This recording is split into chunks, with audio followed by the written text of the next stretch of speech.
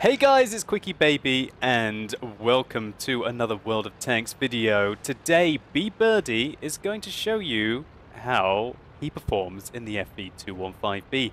This is the Tier 10 British heavy tank, and it's kind of a lot like a T10 but it kind of foregoes a little bit of the flexibility of the T10 to get a rear-mounted turret with a better performing gun. Now the turret armor on this tank is much better than the T10 if you also include the fact that the top part of this tank is not nearly as weak as the machine gun port on top of the T10. This does come at a cost, however. The lower plate on this tank is very weak indeed, and you also lose 1 degree of gun depression. But if you can find positions to make the 7 degrees of gun depression on this tank work, then boy, it's really hard to dig you out, at least frontally. Obviously side on the turret is a huge profile and very weak, and the side armor on this tank is very weak indeed. Now BBirdy's trying to hide most of his armor here, and he manages to catch a Tiger II in the tracks. And check out the rate of fire on this gun. It's 120mm, one of the highest DPM heavy tanks, able to quickly rip apart that Tiger II. Now it looks like BBirdy has some experience in this vehicle. He's got 2 stripes on his gun, and he's playing in a platoon with 2 T10 An enemy T-34 puts in a great shot, taking his tracks off and also damaging his fuel tanks, even though BBirdy angled his side armor. And that's one of the main problems of this vehicle. If you're able to catch it here at this kind of an angle, it's very likely to go in, as the side armor on this tank is very weak indeed. Nevertheless, its armor is pretty strong against these Tier 8 tanks. T-32 has terrible penetration, 200mm at most, unless he wants to fire premium ammunition, which will really struggle to go through even the relatively thin armor on the FV215b. So the enemy team has flanked around, just like what BBirdy's platoon has done. Each team has sort of sacrificed tanks to be able to push through one of the flanks, but now BBirdy and his platoon see that they need to get back. He's showing some good marksmanship skills there to put 2 shots quickly into the T10 Very valuable tank to take out with very fallible armor. That shot looked a little rushed. It's a shame as well, because planting one into that Batchat would have been great for his team. The enemy Batchat has picked up 3 kills, but now BBirdy's attention is towards the 100. And something that happens a lot to me, and something that a lot of people don't think about, and that is that the guns on dead tanks can also interrupt your fire. He's aiming down on the lower plate of an E100 there. That's quite unlikely to go in, unless he gets a high roll. And a second bounce really puts the pressure on him here. So he goes forwards and face hugs him and tries to block him with his gun as well, stop him from shooting his top. He does well. Tries to penetrate the turret ring on the E100, but is struggling. Now BBirdy would have saved himself a lot of money so far if he had probably loaded a premium round there. He would have been able to go straight through the turret face of the E100. But he handled the situation fairly alright in the end after the first 2 bounces. And this game is looking really fast right now. There's a huge amount of pressure on BBirdy and his platoon.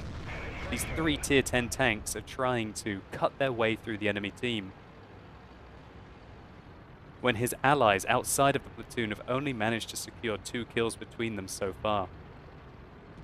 BBirdy definitely knows how to side scrape in the FV215b, and the rear-mounted turret is one of the best aspects of this tank for doing so. Combining that with the excellent rate of fire with an accurate low aim time 120mm allows you to just rip through your opponents very quickly indeed. Now BBirdy sees that there is an IS-3 in the base on very low health, and unfortunately his platoon even though they've gone down kicking and screaming, are finally beginning to fall.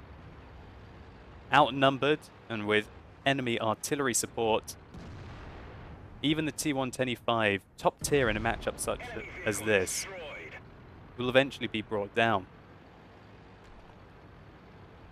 But Birdy is already up to 5 kills and 4,400 damage. He has missed a couple of shots, and he probably lost a little bit more health against that E100 than he should have, but all in all, a solid round so far. However, this is where things are going to get good. Manages to go forwards and get jump on the enemy. He ignores the 1375, focusing on the danger that is the IS-7. That tier 10 Soviet tank, if allowed to get out of this alleyway, will be an absolute pain for him. Some very good shots.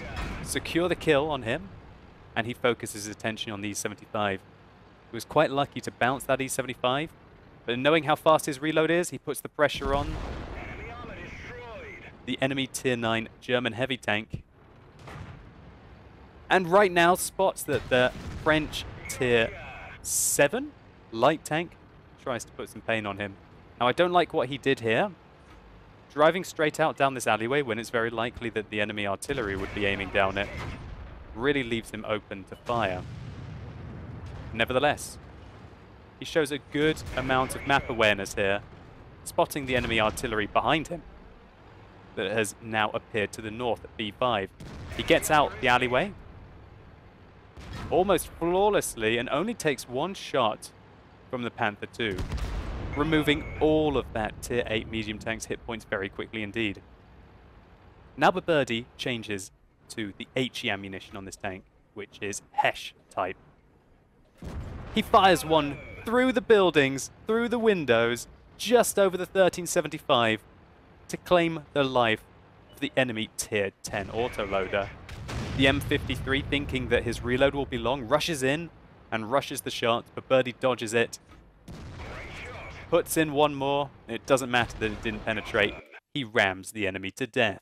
What a fantastic display of raw power here by BBirdy, as well as some finesse at the end of the game. He achieved this Kolobanov's medal, 1 versus 5 at the end of the game, in a fantastic fashion. When you're outnumbered, you need to go at your opponents one by one by one. You can't let them gather up and surround you, otherwise it's certain demise for you. And using the alright mobility but fantastic gun capabilities on the FV215b, he was able to pick his opponents apart one by one by one. We also got to see a good use here of the HESH mechanics on this tank. A lot of people don't give credit to this 120mm HESH ammunition, which has 120mm of penetration and 515 alpha damage.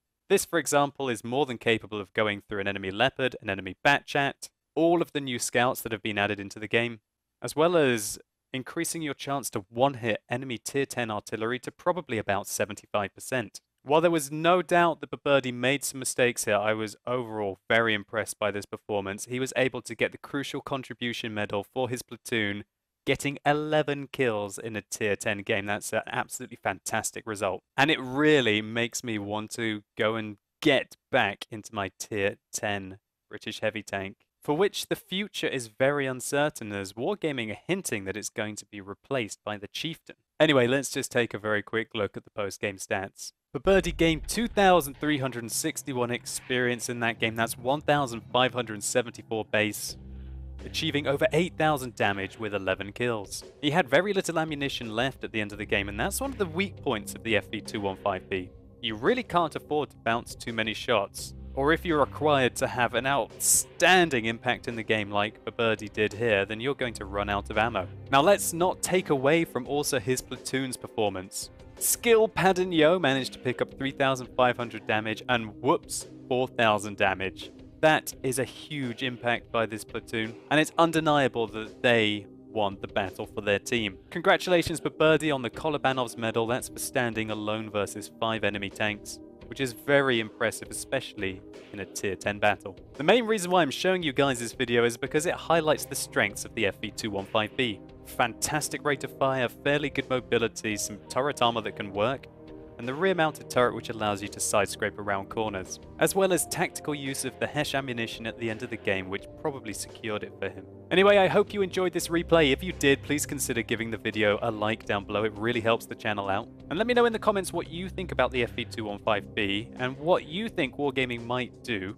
with the Chieftain replacement that I believe is coming up. Are you an FV215b driver and you're really sad by this? Or do you maybe have this tank and you can't wait for it to be changed? Let me know why. Also, in other news, I finally got round to having the time to play Alien Isolation. I've been absolutely loving it. It has scared the bejesus out of me. And if you want to see the reactions, you can find them in the highlights of my Twitch channel. And I'll put the link to one of my favorites in the description below. Anyway, as always, guys, thank you so much for watching. You've been epic, and hopefully I'll see you soon.